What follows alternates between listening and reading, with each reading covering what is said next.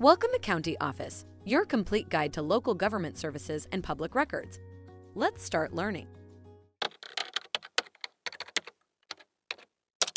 Why does my dog's mouth foam at the dog park? You've probably seen it, your dog frolicking in the park, having the time of its life, and then suddenly, it looks like they've participated in a bubble-blowing contest. Yes, we're talking about your dog's mouth foaming at the park. But why does this happen? Well, there's no need to panic. This is actually quite common and can be attributed to a few reasons. Firstly, it could simply be due to physical exertion. Just like how some humans sweat profusely during a workout, dogs can produce foam in response to intense physical activity. Secondly, it can also be due to stress or excitement.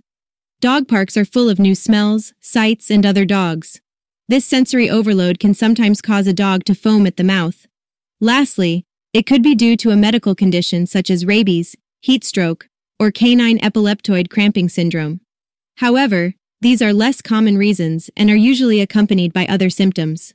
Remember, if your dog's foaming mouth is accompanied by other concerning symptoms, it's always a good idea to consult your vet. So, the next time your dog turns into a foam machine at the park, don't fret, it's probably just having a blast.